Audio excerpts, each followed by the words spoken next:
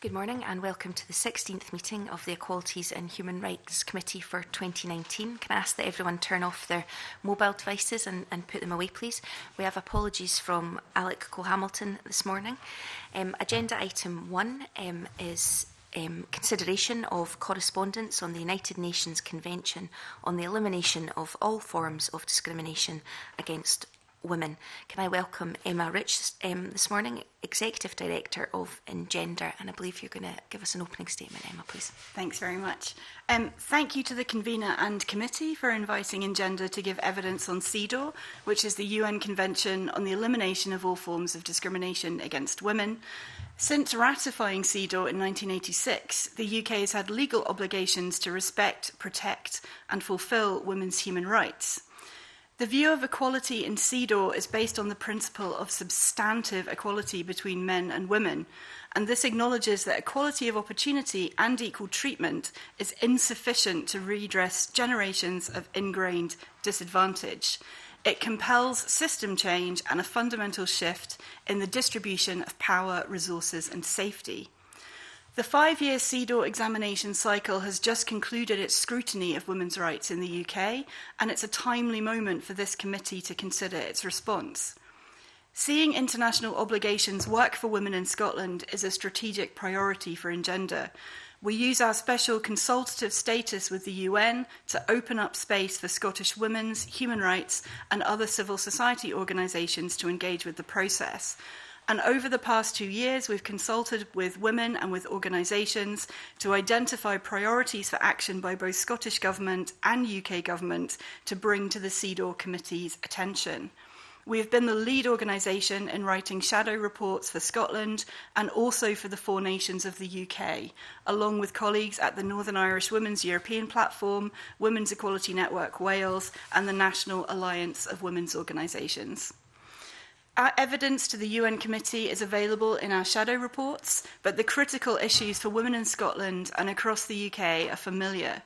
We called for action on violence against women and girls, on women's underrepresentation in council chambers and the Scottish Parliament, on equality in employment, education, healthcare and social security, and a response to the crisis in social care.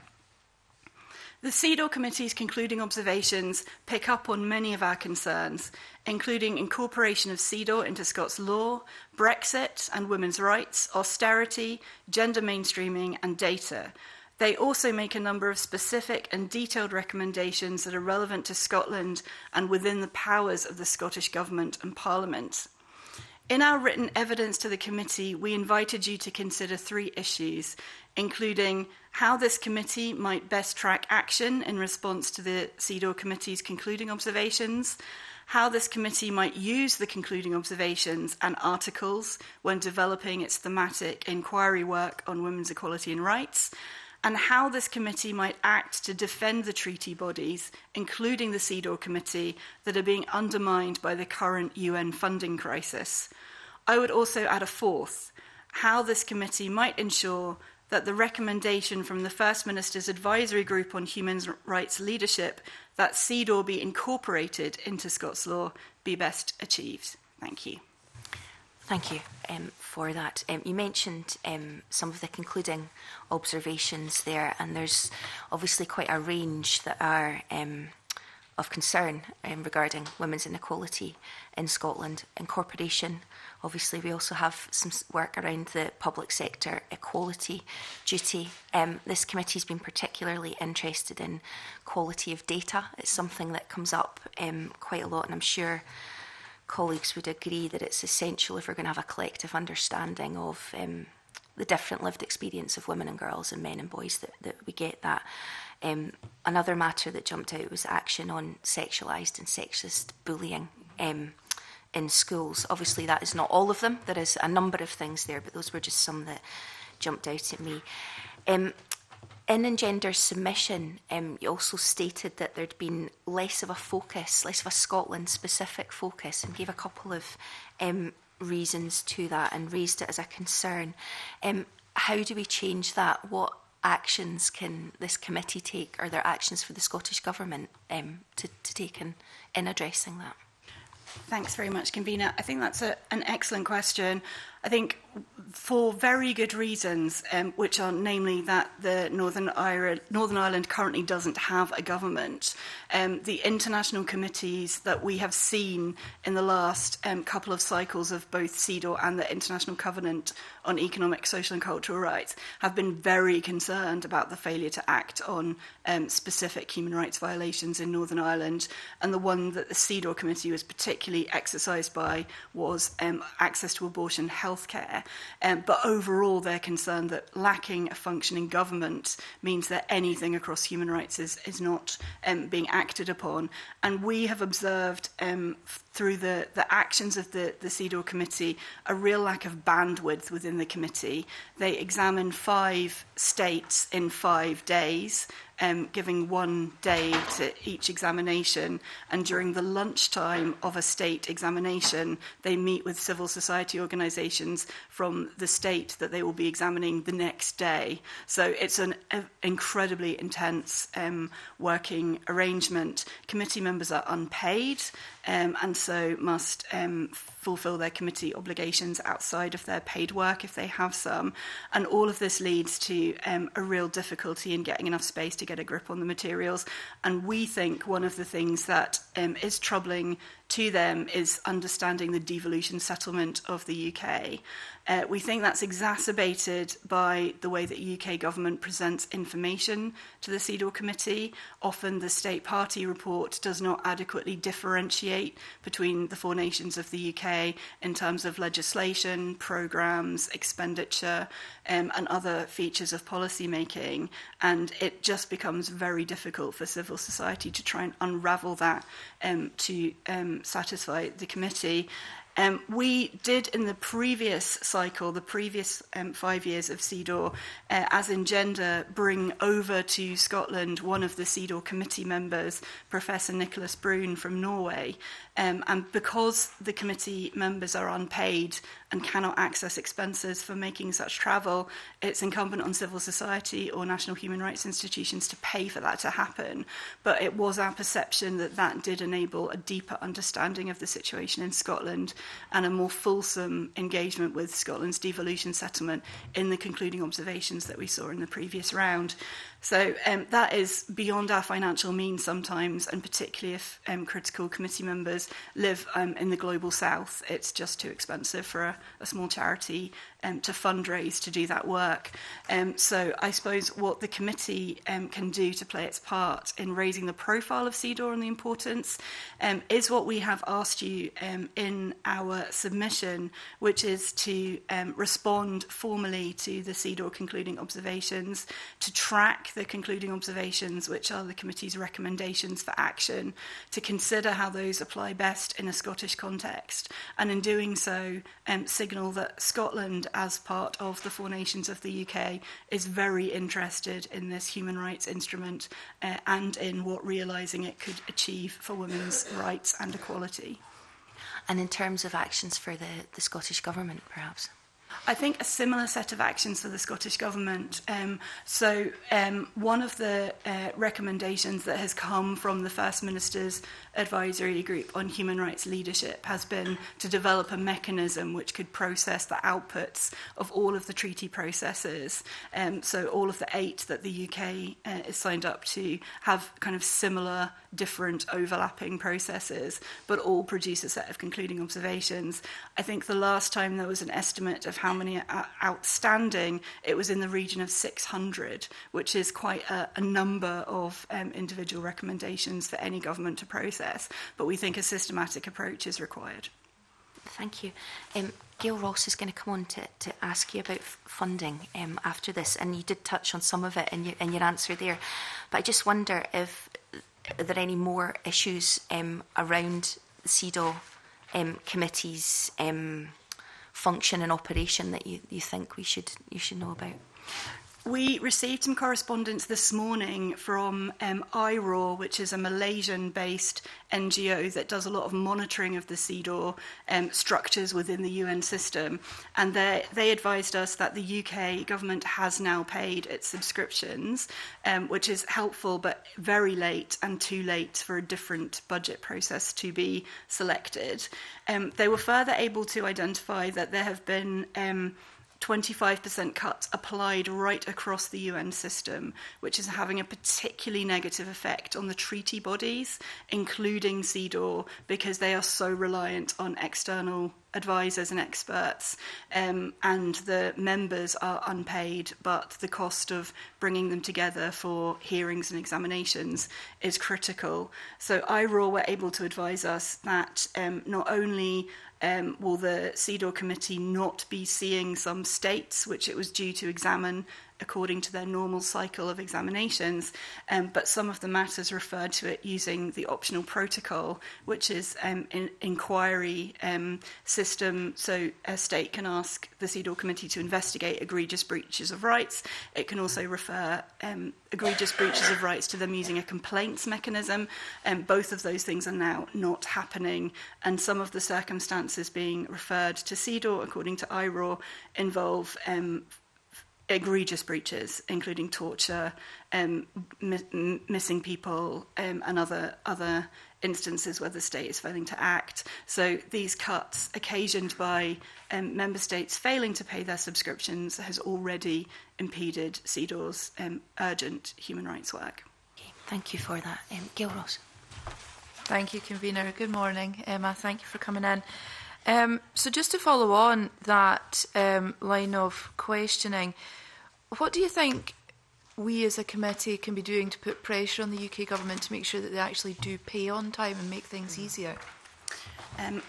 I think it would be very helpful for the committee to urgently make clear to the UK its concern in this matter, perhaps to ask some questions about why this failure to pay has come about, and to emphasise the fact that failing to pay has had a disproportionate impact on the treaty bodies that are investigating and examining states in a context in which women's rights are being fundamentally undermined. I'm just back from a meeting of the European Women's Lobby. I'm the board member for the UK at the moment in Brussels, and we heard from sister organisations right across Europe that the rise of populism has brought with it profound anti-feminist action. My colleague from the Czech Republic said that in respect of the Istanbul Convention, which is a Council of Europe Convention on Violence Against Women, an NGO with unclear funding source had sent a leaflet to every single household in the Czech Republic telling them that the Istanbul Convention would undermine the family and the well-being of citizens in the Czech Republic. So there are certainly well-funded attacks on women's rights, and the CEDAW examination process and the optional protocol processes provide quite a rare space at the moment in a global context to explore and investigate women's human rights. And just for the record, how much is the UK's contribution? I'm sorry, I don't have that information. Okay. You say in your submission that you're going to have to postpone some sessions. Yes. Is that still likely to happen now? Yes. The CEDAW, so the funding arrangements at the moment are in relation to the budget for 2018-19, which is nearly concluded for the UN. And so the cuts to the sessions have already had to take place because they have to be planned in advance. So at the moment, for 2 consecutive years, there will be 2 sessions instead of 3, and no optional protocol work will be able to be progressed by the committee, which is already hugely oversubscribed. There's been one significant optional protocol case in the UK, which came from Northern Ireland on the issue of abortion healthcare, and that took some 6 or 7 years to wend its way through the system because the demand on the committee massively exceeds their capacity to be able to consider matters referred to it. And you talk about breaches of rights and states failing to act, and instances that the committee has stepped in, if you like. If the committee is unable to do that because of the shortfall in funding, are there any other organisations that are picking those cases up? No. Okay, thank you. Thank you, Gail. I'm just looking at my list. Fulton. Convener, and thanks for coming along and your evidence so far. In terms of the Scotland civil society response, I know you touched on this in a wee bit in your opening remarks, but how do you coordinate this response and set priorities from it? Thanks for that. So we had a participatory process to identify priorities for the Scotland report. We put out a call for evidence, which was principally to organisations. We convened an expert advisory group with representatives from all of the national women's organisations, race equality organisations, disability organisations, and Professor Nicole Busby, who's Scotland's only professor of equality law with an interest in CEDAW. And we also issued a survey which was for individual women and groups of women to complete. We then had a series of events that went out into communities, including accessing island and rural communities, black and minority ethnic women and disabled women specifically, using face-to-face meetings and webinars as well. And we then sifted all of the evidence that came back to us, looking at specifically issues that were of concern to the committee that they'd identified in previous examinations, going article by article through the treaty to see how things fit in with that framework, and looking at issues which were within the competence of the Scottish Government and Parliament to act. And we put other issues relating to UK government action or inaction into the Four Nations report that we developed with colleagues in Wales, Northern Ireland and England. Unfortunately, there's a word limit of 6,600 words, so we had many, many things we wanted to say, but had to compress quite significantly, as you will see. Thanks very much for that. Can I have a brief supplementary on a specific point, Convener? You mentioned their engagement with the racial equality groups, and I wondered if you took into account or could comment on the Close the Gap report that was released fairly recently. I've actually put a motion in about Parliament, but the main findings, I won't go into it all either. 3/4 of BME women in the workplace have experienced racism, discrimination, racial prejudice and bias, while 42% indicated they experienced bullying, harassment or victimisation simply because they were a BME women. And that in order to tackle the labour market inequalities, particularly also where there is also wealth inequality, it's compounded. It's a necessary step for Scotland to realise its ambition for inclusive growth. Did you come across that in some of the discussions that you had, and did you take that report into account? Unfortunately, that report was produced after the examination, yes. Anna Ritchie-Allen, who's the Executive Director of Close the Gap, was on our expert advisory group and was able to share some preliminary findings from some of their field work. We are very much bereft of data on the experience of black and minority ethnic women in Scotland, which speaks to the convener's earlier point about the essential nature of data. And so I think Close the Gap have done a very strong piece of work. We also need, because the committee is unable to assess the quality of civil society produced reports, they really rely on administrative data when we're communicating with them about specific problems. So I would hope that the committee would see Close the Gap's excellent report as an urge towards finding and securing administrative data on the experiences of black and minority ethnic women in the labour market. But certainly the differential experience of black and minority ethnic women, disabled women and other groups of marginalised women is very much on the committee's mind and is interleaved in our report. Oliver Mundell. Thank you, Convener. I just wondered whether you'd had a response from the Scottish Government on the points raised in the civil society response. We haven't had a formal response from Scottish Government to the concluding observations. It has not been their practice to respond formally to concluding observations, and I think that would be one of the systematic pieces of process we would want to see introduced, and certainly something which seems indicated in the recommendations from the First Minister's advisory group on human rights leadership as something which is important. At the moment, there is not a systematic approach to picking up concluding observations and then integrating them into action. But just, I mean, to be absolutely clear for the record, do you think there should be? We do think there should be, yes. Okay.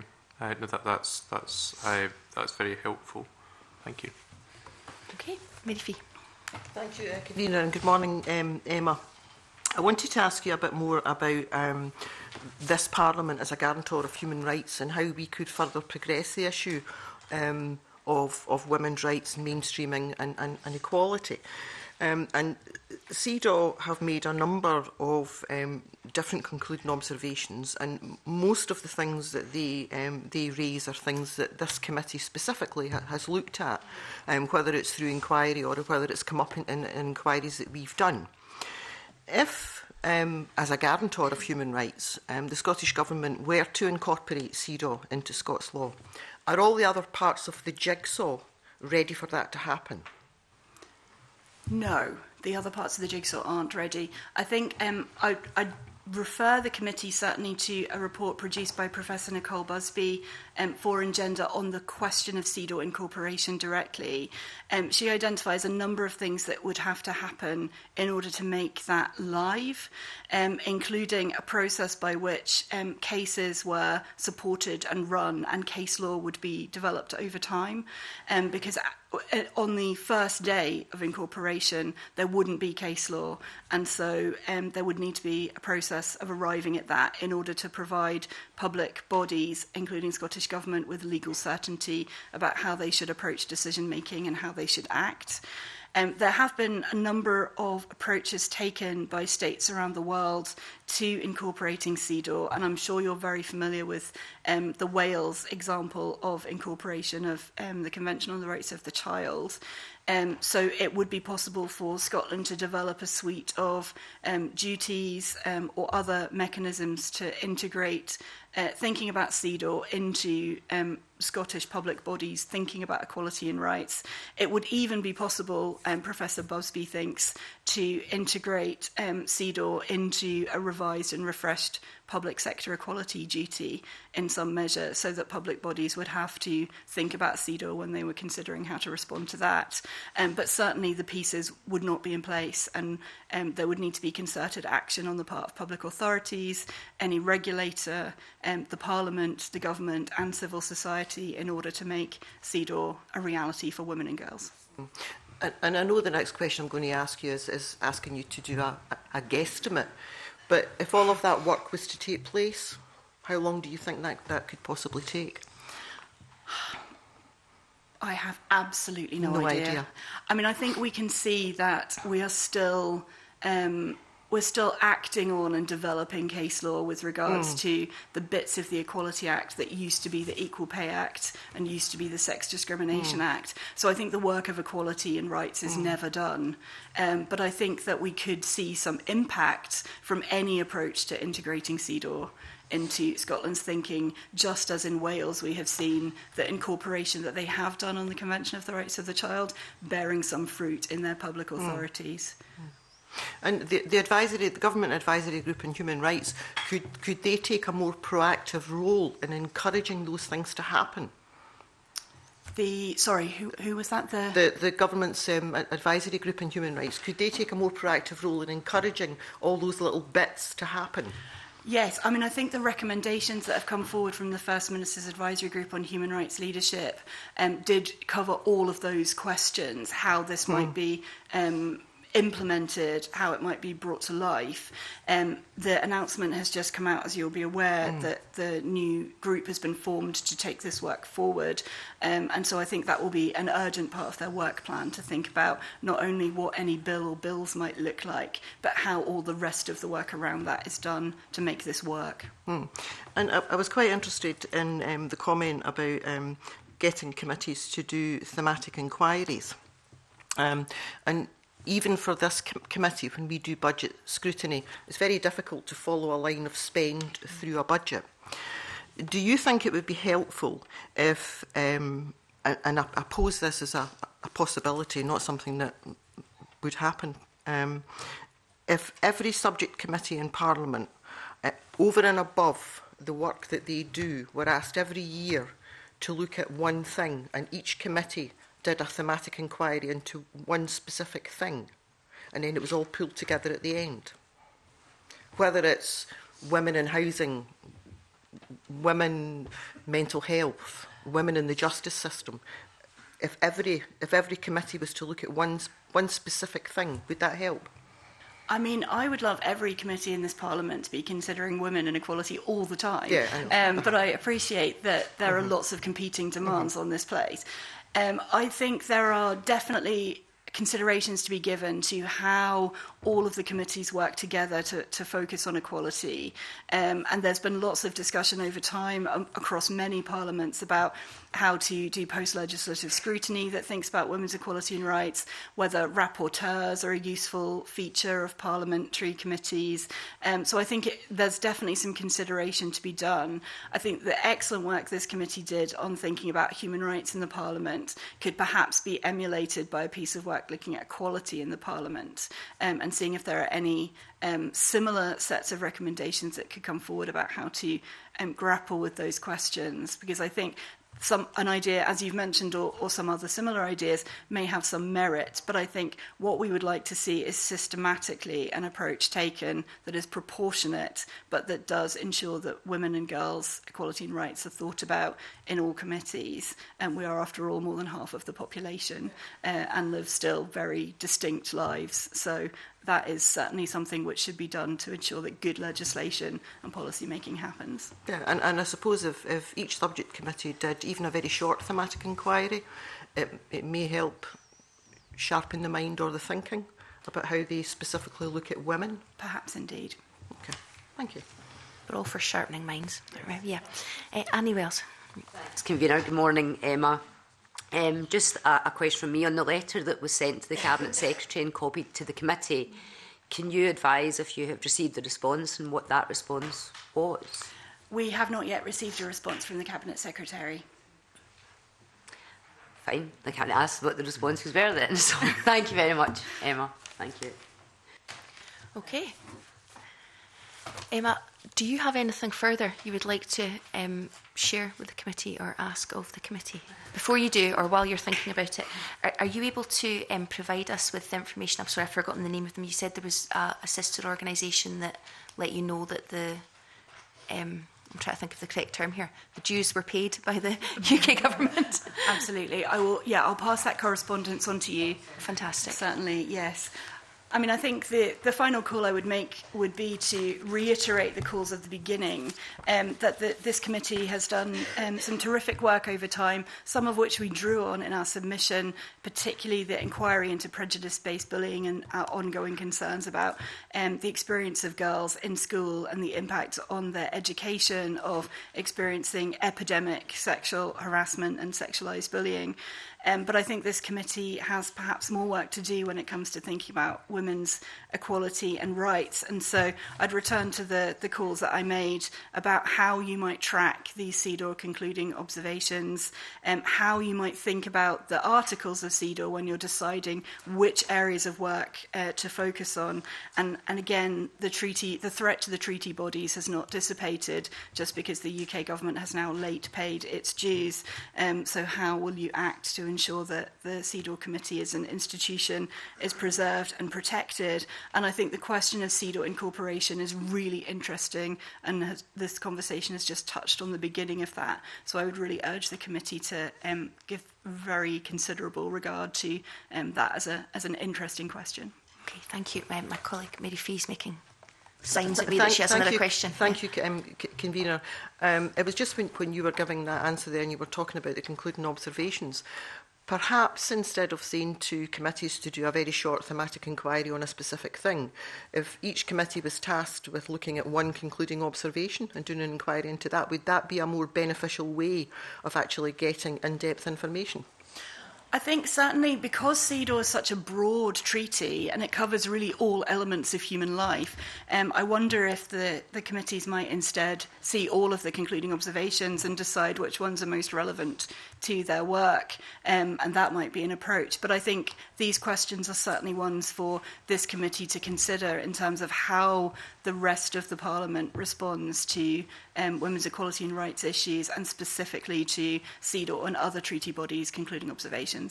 Okay, thank you. Thank you, Convener. Okay, thank you. Certainly given us a lot to think about this morning. We appreciate your evidence. Thank you for coming in. The next meeting of the committee will be on Thursday, the 20th of June, where we'll consider the Children Equal Protection from Assault Scotland Bill at Stage 2.